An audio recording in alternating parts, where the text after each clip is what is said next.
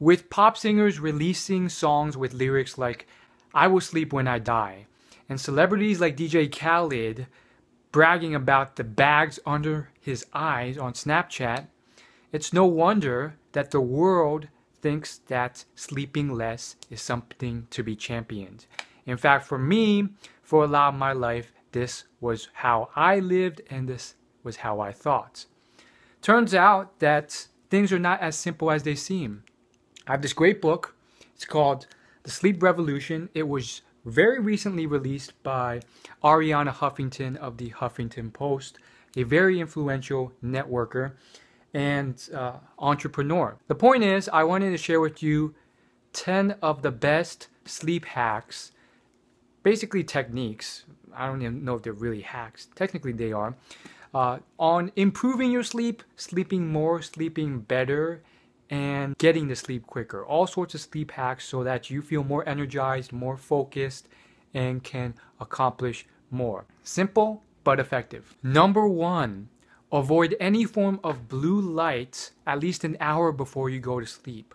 So what's blue light? It's a form of light that's emitted from electronic devices, electronic screens, as well as lamps. A Harvard Med study found that people who used an e-reader before going to sleep took longer to fall asleep, had a later timing with their circadian rhythm, and had reduced morning alertness. Harvard sleep researcher Steve Lockley found that just 8 lux of light, which is less than that of an ordinary lamp and only twice that of a nightlight, is enough to affect you. Dr. Dan Siegel, a clinical professor of psychiatry, found that just exposing your eyes to a stream of photons is telling your brain to stay awake, to not secrete melatonin, which is crucial for sleep, and basically to stay awake and not go to sleep. Number 2, sleep more to increase athletic performance. Now, if you're not an athlete, the same things apply because we all have bodies and biology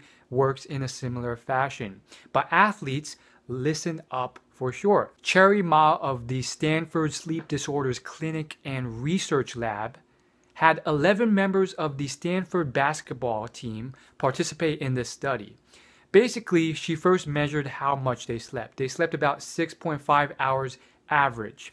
And then for the next 5 to 7 weeks, she asked them to sleep as much as they could, a minimum of 10 hours. Now, they didn't hit that.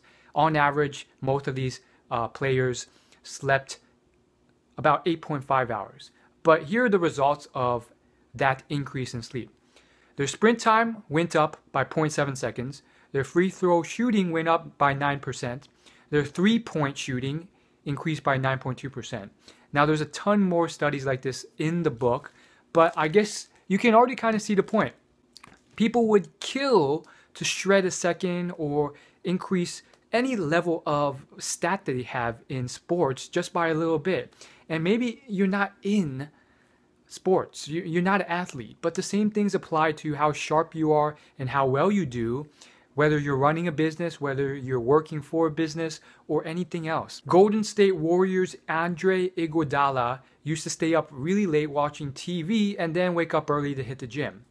One day he got a sleep therapist and adjusted his sleep to a consistent 8 hours per night.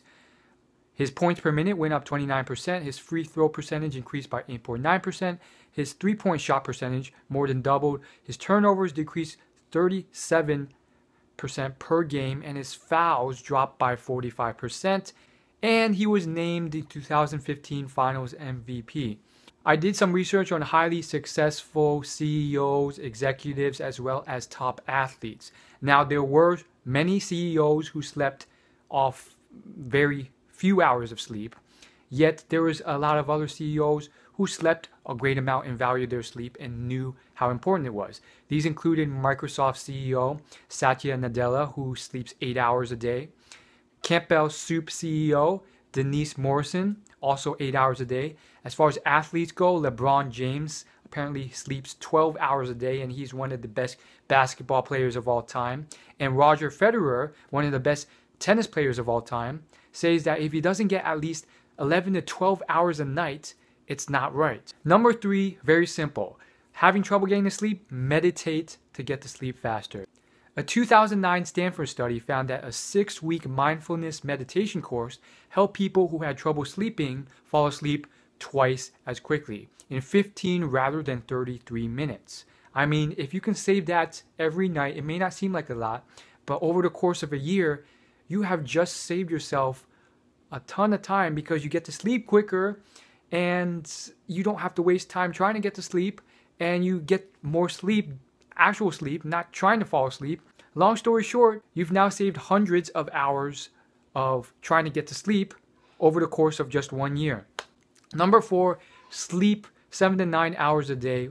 What I got from the book was that basic recommendation is that the ideal sleep time is between 7 to 9 hours a night.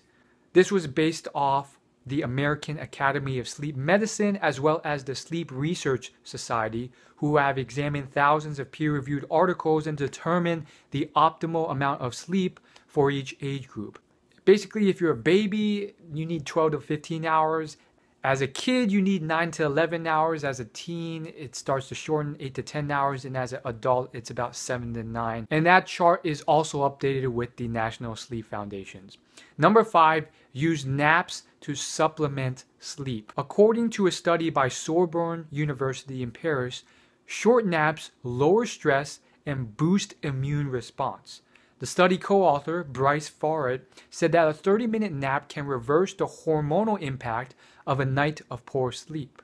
That's, of course, not saying you should have nights of poor sleep and then just substitute naps to make up for it. Just that naps can help.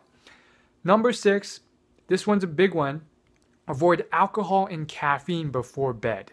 And to be precise, at least 6 hours before going to sleep. A 2013 study from Wayne State University and Henry Ford Hospital found that consuming caffeine even 6 hours before bed can decrease sleep by as much as 1 hour. Most people think of alcohol as a sedative, but according to a 2015 study by the University of Melbourne, it does initially, but then it changes and switches and acts as a sleep disruptor for the rest of the night.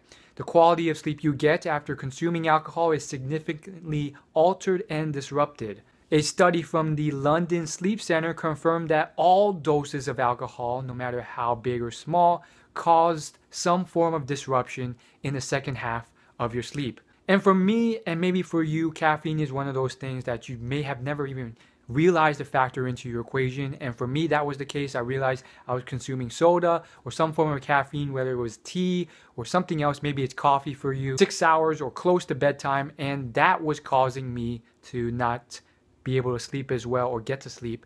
So change it up.